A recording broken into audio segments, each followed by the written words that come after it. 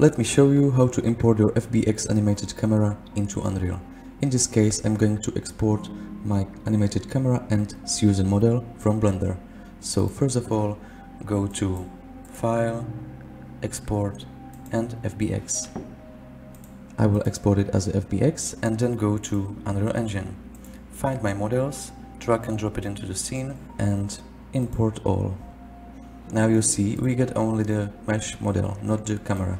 So I will place my model into the scene, set it to 0, 0, and I will place my material to the Susan head.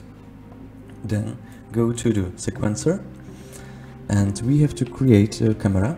So go here, create camera, Cine camera actor, and we should rename the camera to match the name of the camera in Blender. So it was called camera. And now drag and drop it into the sequencer and right click, import and find our FBX.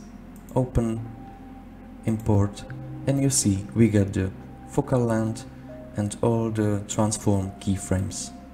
And the camera animation is the same as in Blender.